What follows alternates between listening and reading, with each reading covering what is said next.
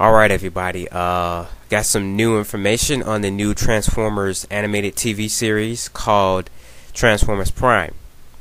As information is released online, you guys know I always like to tell you people about it just in case, you don't run across it yourselves online and whatnot. I got this from Transformers, it's called Transformers World 2005, and basically they had on the forums they had released pictures of someone took the pictures from Comic-Con, and the quality is still pretty good. They took it, they were displaying it at Comic-Con and stuff like that. They didn't get a trailer, so I'm pretty sure they have a trailer, but they didn't get a chance to get it yet. But they have actual test footage of what it's gonna look like, and I gotta say I'm very impressed. This is what the designs you're seeing going across. This is the designs they should have used for the movie.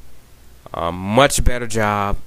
It looks like it's gonna be based a little bit off the movies, the live action movies, but with a much more Transformers based theme to it, and not just Michael Bay's crap. So I'm very much looking forward to this. I do know that Kevin Conroy and Mark Hamill are going to be involved in this. I don't know who they're going to be voicing and whatnot, so I can't give you that information.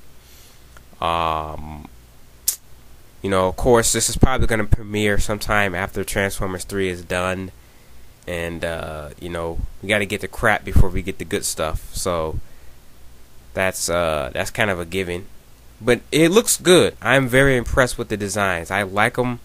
They should, like I said, they should have used this for the live action movie, and this looks like it's going to be a very good show, much better than the Transformers animated, which I didn't care for.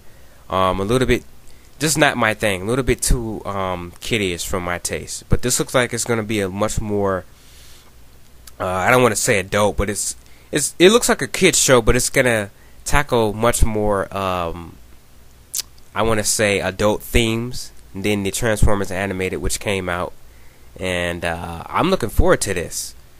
Hopefully they can do the same thing for G.I. Joe or something like that. That'd be cool, and they can have like a crossover like they did in the comics. But yeah, that's all I have to say on this. You guys tell me what you think about it. It looks cool, looks great. Very much looking forward to this series. Hopefully we get a trailer sometime this weekend, because Comic-Con is still going on, so I'm pretty sure they're gonna show off trailers and whatnot. Like I said, there's test footage online. I'm gonna post that link in the bottom, and you all take it easy. I'm out.